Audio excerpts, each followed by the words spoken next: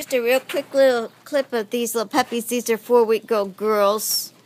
This one, they're cold. It's cold this morning, and I pulled them out to get these pictures. And this one is going to be a black tri. And I do believe that this one that just turned away from us is going to be a little blue tick girl. It looks like she's got some ticking coming up on her. They both weigh, oh, they're shaking. They both weigh 1.5 pounds at 4 weeks, which indicates on my growth scale they're going to be about 10-inch little girls when they're grown. So let me get them back in the hutch right now. This is the one that's going to be the little just black tri girl, and she's got mostly a saddleback, and she's got little white legs, and she's got her tan spots coming in. And this other little girl, you can see she's got a little blue tick at the top of her leg, right there. And I'm going to get them back in where it's warmer.